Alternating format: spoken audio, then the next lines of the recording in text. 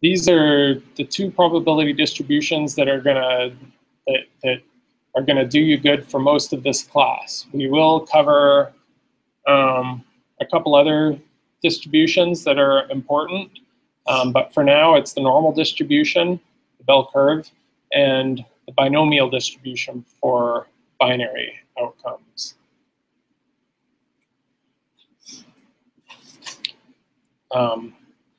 The binomial distribution, and I'll tell you this again later, is the distribution that describes a so-called Bernoulli trial, but it's something where you have a number of independent events, each with the same probability. So the classic example of such a Bernoulli trial that is described by a binomial distribution is a coin flipped a certain number of times.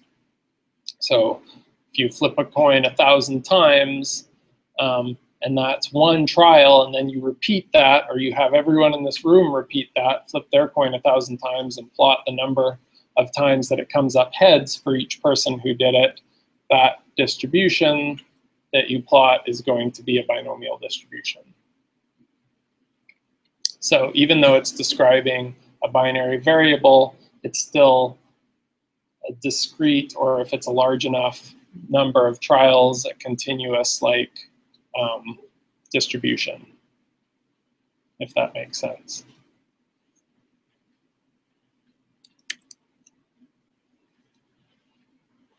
So what you need to know about the normal distribution.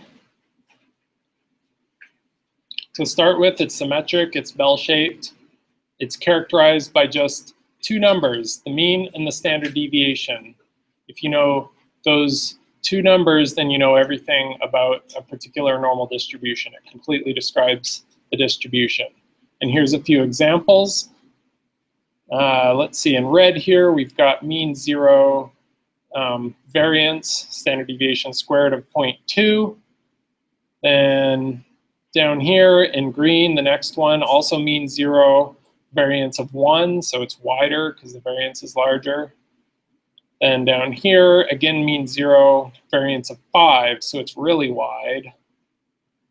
And then over here on the left, we've got a mean of -2, the peak's at -2, and a variance of 0.5.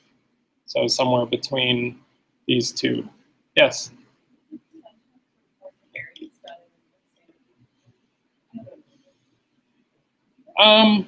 It depends. It kind of is. Like when it comes to describing a normal distribution, it's pretty typical to describe the variance. I'm not sure why that is. But yeah, when you talk about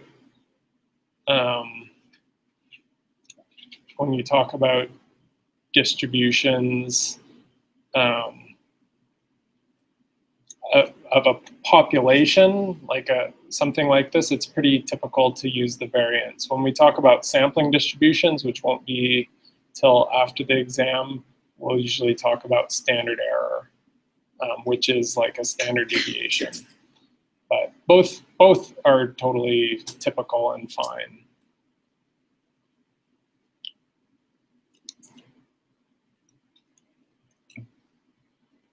So here's just a couple examples. The height of people tends to follow a normal distribution. And here's I'm not sure which population this is for. This is just hypothetical, but we have the mean height. This would be in inches. For women of 65 inches, I guess that would be 5'3", and a standard deviation of 3.5. And then for men, a mean of 70 and a standard deviation of 4. Those would stack up to each other kind of like this. So there's, the difference in means and then the difference in the standard deviations variance.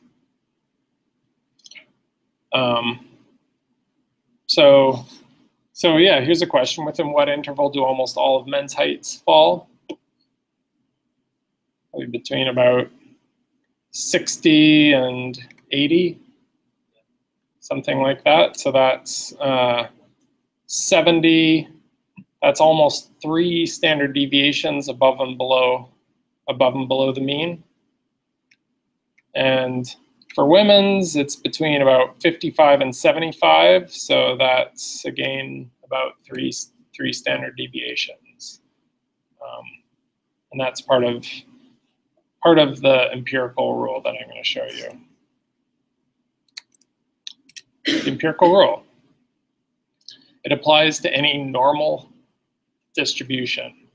And it's just, there's nothing like really deep or special about the empirical rule. It's just kind of a handy rule of thumb that can allow you to do some calculations easily and maybe in your head. And that is that for a random variable that's normally distributed, you'll have about 68% or 0.68 probability within 1 standard deviation of the mean, 0.95 or 95% within plus or minus 2 standard deviations, and 99.7% or 0.997 probability within 3 standard deviations above and below the mean. And you'll get, I don't know, it's a popular one for intro biostat because it allows you to answer a bunch of questions about probabilities from the normal distribution without having to be distracted by looking things up in a table. You can, questions that have to do with 1, 2, or 3 standard deviations of the mean, you can just do more easily using the empirical rule. But you could get by without the empirical rule. If you forgot about it, you could use the table like you're going to do for other ones. And we'll get to the table.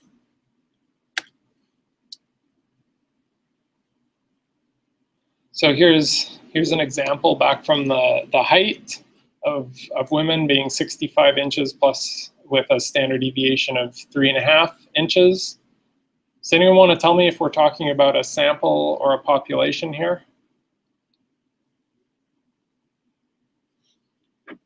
Yep.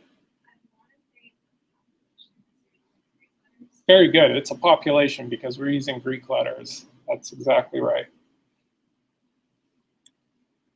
I would use the X bar or something like that, and an S if this were estimated from a sample. So just from having that, we could estimate that about, if it's normally distributed, 68% of women would have a height between 61.5 and 68.5. So 65 plus or minus 3.5. And 95% within plus or minus 2 standard deviations, and 99.7 within plus or minus 3 standard deviations of the mean. This, by the way, is also can be kind of a handy way of, if you have some data, it's a rough estimate of whether it's normally distributed or not. If you have 100 data points or something like that, and you go calculate the mean and the standard deviation, if it's normally distributed, those data points, then they'll follow this empirical rule approximately. It's not a bad way to assess normality.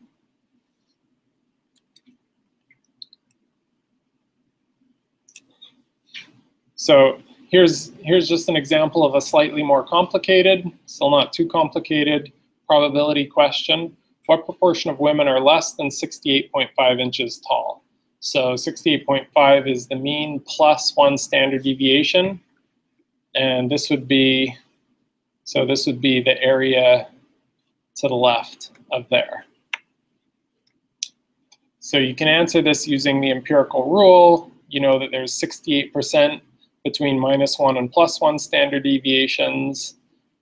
And since there's 68% here, there's 16% on each side outside of that. And we would just add 16 for the left-hand side. So 68 plus 16, that's what? 84%. So in this case, it might actually, this is maybe a little more complicated than using the table that we'll get up to, just because you have to add a couple things as opposed to getting the answer directly from the table. But it's still handy because you're getting used to the idea of intervals and breaking up your distribution into intervals and adding up probabilities. So actually, looking at this, you remember that rule about the exclusive events and the rule for the union of exclusive events?